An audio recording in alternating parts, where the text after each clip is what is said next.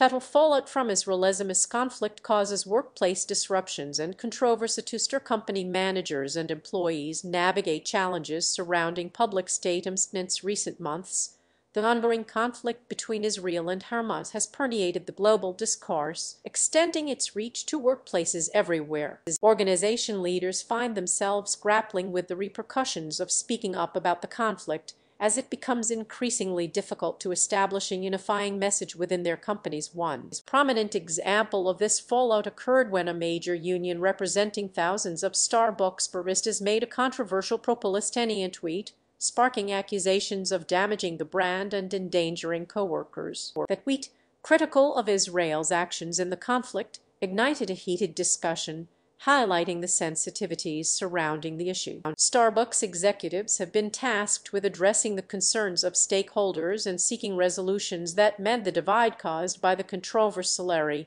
The chief executive officer of a well-known tech conference faced backlash after making public statements regarding the conflict. The CEO's remarks, which leaned towards either side of the Israel-hamas conflict, created a wave of discontent among employees and attendees. In the wake of the controversy, the tech conference organizers now find themselves navigating a delicate situation to preserve their reputation and regain the trust of their diverse stakeholders. These incidents are representative of the challenges faced by companies and their leaders as they attempt to navigate the complexities surrounding public statements about the Israel-hamas conflict. The conflict's divisive nature and the deeply held beliefs on both sides make finding a unifying position a daunting task for many. Organizations argue that organizations must carefully consider the potential impact of taking firm positions on sensitive geopolitical issues. While freedom of expression is fundamental, leaders must balance it with the need to maintain a harmonious workplace environment and respect the diverse backgrounds and viewpoints of their employees and customers. Striking this balance is essential to avoid alienating key stakeholders and risking reputational damage. To mitigate such risks, organizations are urged to prioritize open dialogue and inclusivity within their ranks. Employers should foster an environment where employees feel comfortable expressing their perspectives and concerns while ensuring that these discussions remain respectful and objective. Through thoughtful conversations and internal policies that promote tolerance and understanding,